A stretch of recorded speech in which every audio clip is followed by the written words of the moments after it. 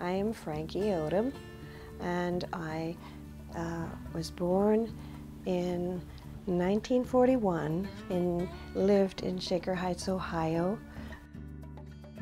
I knew I wanted to be an artist at a young age because of my sister, who was also a budding artist. And my father took us to the museums and encouraged us. So we were growing up always doing art.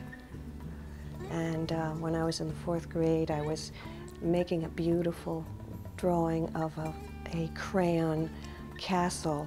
I had a Kleenex in my hand and I was rubbing it all over the crayon to make it come shiny and make all the colors blend. And I said, I want to do this. I want to do this when I grow up. I first came to Monhegan in 1962.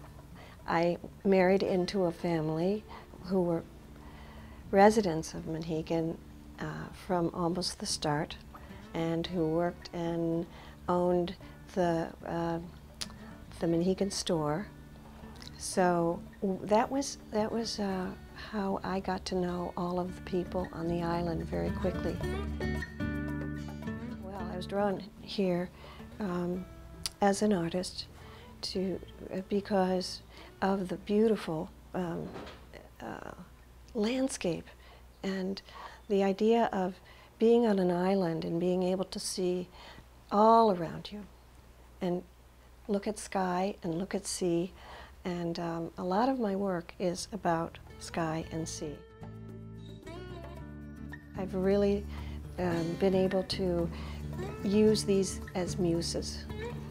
And it was all about 1 or 2 brush strokes, 2 or 3, and it's also always been that way for me. I wanted to have my work become as quiet and serene and yet compelling, I'm working toward that all this time, and I'm really excited about where it's going. Simplifying. Starting out with one size square.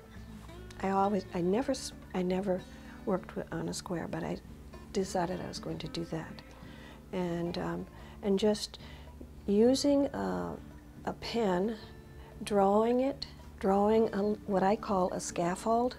All those lines are scaffolds, and then going in and working into that and trying to find the balance and the energy of the piece. And it's just very small, but small can be good, and less is more. I think it's the creative energy that keeps people alive, and